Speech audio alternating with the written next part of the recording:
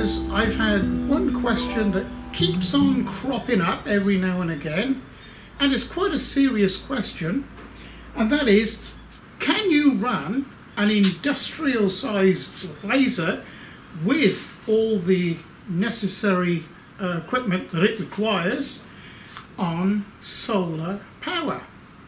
Well, we're going to answer that question today, and this is what you need to do it.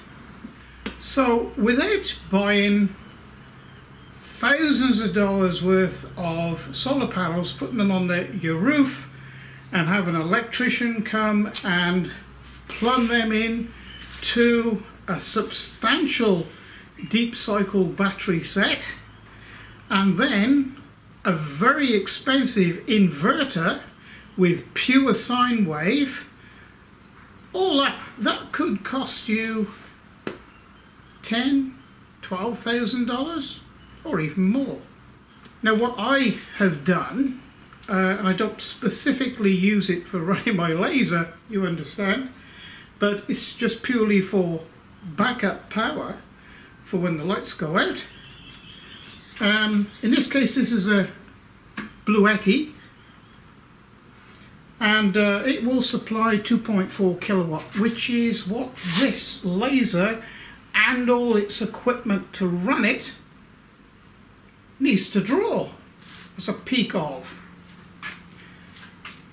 So with this, I had 350 watt solar panels which unfold, and so you charge this up. This is full of lithium iron phosphate batteries, so it's not the type that goes on fire easy. So you store the photovoltaic energy in this, and this then can produce 240, or if you're in America, 110, to supply equipment that you have around the house or out camping or something like that. So I'll just give a little demonstration. I'll take this, or rather the solar panels, outside and put this on charge and collect some photons. I just had to shut the iris down on the camera because it was nothing but glare out here. And this is what the panels look like. So roughly they're what, about 2.5 meters long, which is well, about the same in yards, you know.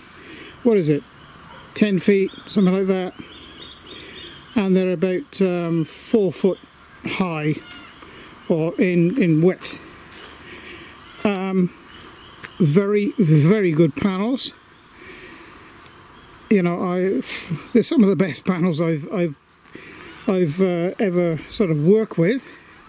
Okay, so I've run the Bluetti down to, actually it was 82%, and I bought a package deal, which was some fold-up solar panels, and they're rated at 350 watts, and it's 11 o'clock on Sunday morning, and it's putting out, or putting in, 326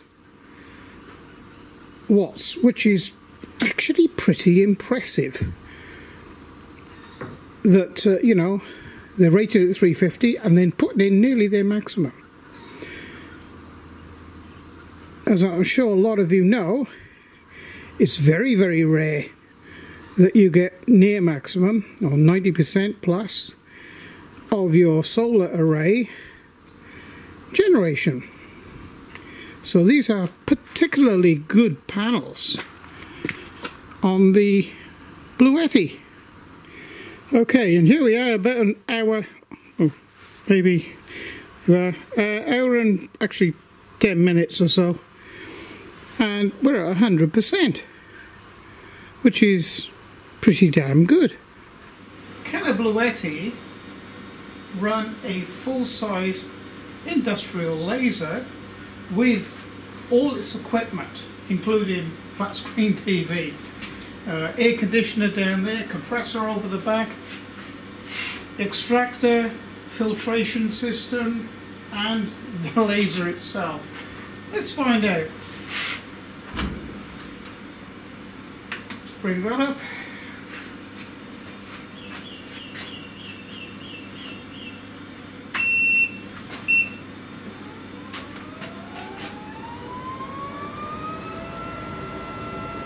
That's the filtration system. Let's start the job.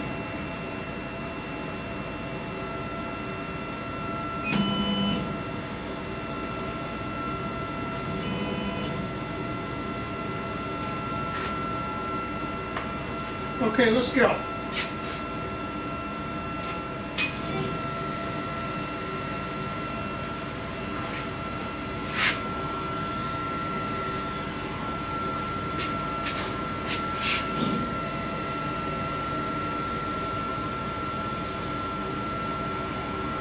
It's actually cut in the name Bluetti. I'll take the camera off its tripod and handheld it and hold it and take it over there. Okay, so in standby mode, so that's just with the flat screen, the computer, and the auxiliaries on. I mean, the internal computer of the laser and just the illumination. And the circuit boards inside. It's running at, well, 215 watts, which isn't bad, but there we have Bluetti.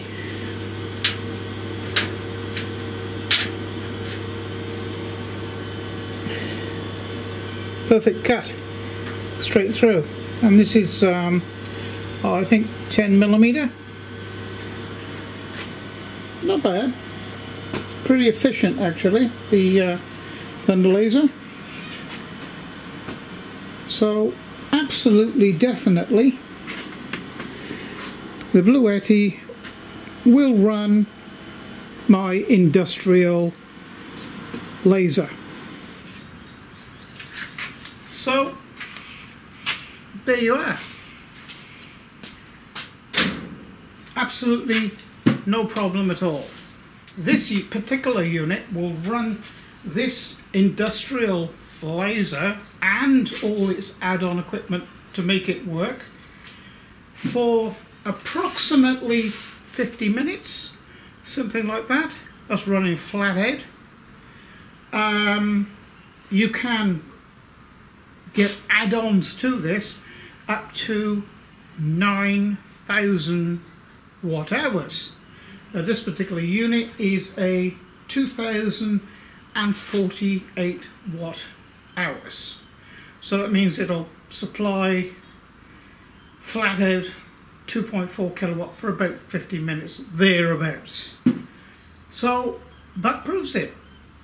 When the lights go out in your workshop and you have sensitive equipment like this industrial laser, you can get yourself out of trouble fairly cheaply without having to install solar on the roof of your workshop or your house for that matter.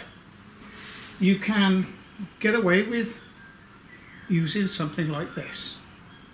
So if you've liked the video today, please like, subscribe, and if you really like what I'm doing in my workshop, you may consider becoming a patron to the channel, because it is the patrons behind the channel that allow me to do things like this. So, bye for now.